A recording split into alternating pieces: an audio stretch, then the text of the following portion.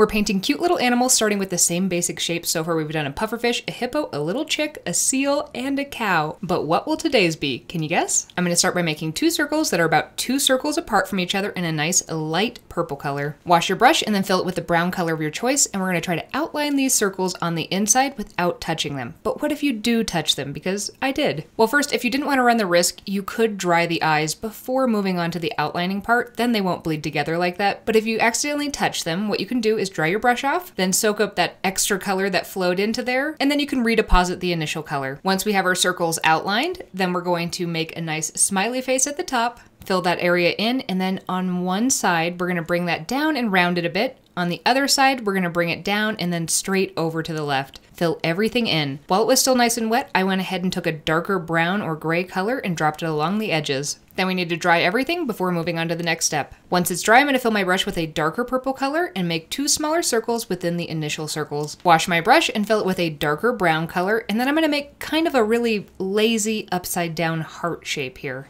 Fill that shape in, and then again we're going to dry this. Once dry at the top or the bottom of our little heart, I'm going to make a little black spot, and then I'm going to fill in the entire background with a fun color. I chose to do a nice pink color. You could do whatever you want. We're going to give that one final dry and then grab our trusty white gel pen, and we're going to outline everything and add those little highlights to the eyes. That always gets me. Every single time. Also, if at this point you're like, hey, we did a seal the other day, I don't want to just do a brown seal. It's not. This is going to be a walrus. So the main 2 things we're going to add to make that happen are we're going to add the trunks and then lots of whiskers. We added some whiskers to the seal, but this one we want to go really overboard. This one might be my favorite of the series so far. He's just tooth cute.